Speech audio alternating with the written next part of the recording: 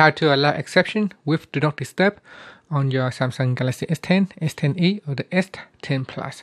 Sometimes it is necessary that you allow exceptions so that someone's very important can call you when you set your phone to Do Not Disturb. Now to do so, first tap on the home key to go back to your home screen, then swipe down and tap on the settings icon. From here, tap on notifications, then tap on Do Not Disturb.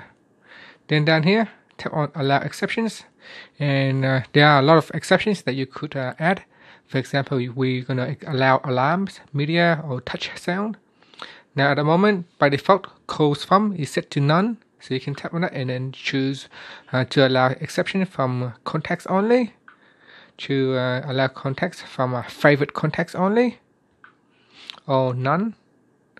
Now you can also set messages, so we can allow messages from contacts only or favorite contacts only.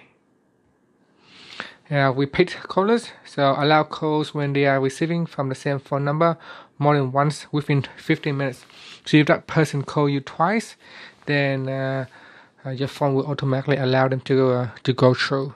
So you can turn that feature on or off. Event and task alerts, so we can allow event or task alerts to notify us.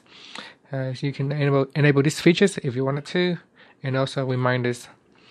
So those are the exceptions that you could add to your Do Not Disturb app, and that's it. Finally, you can tap on the home key to go back to your home screen. Thank you for watching this video. Please subscribe to my channel for more videos.